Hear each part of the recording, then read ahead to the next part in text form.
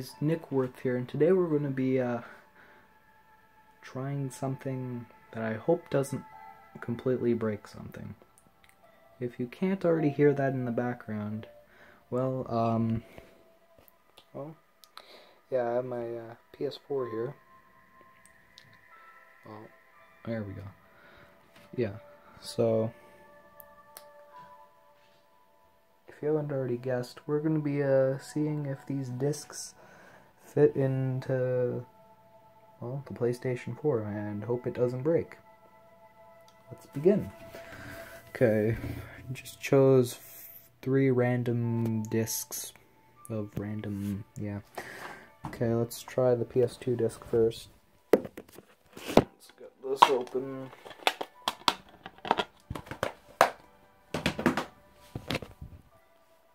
Okay, let's come.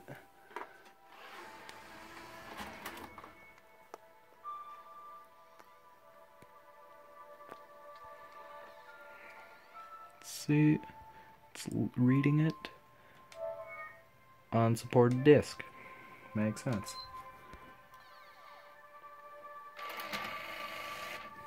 Okay, for a second I thought it wasn't going to come out. Okay.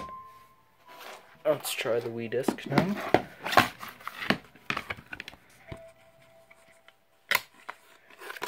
Okay. I wonder what's going to happen with this one.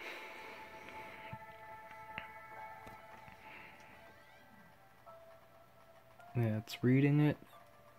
It's making some weird sounds that don't sound good.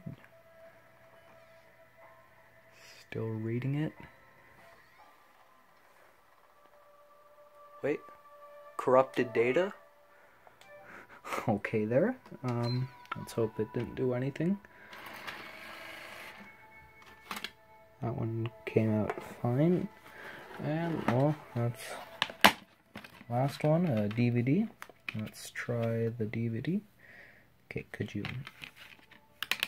Fairly new DVD, doesn't come out too easy.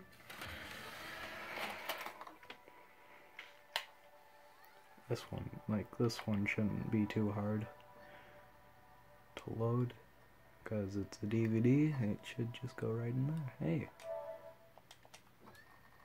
Well, could you,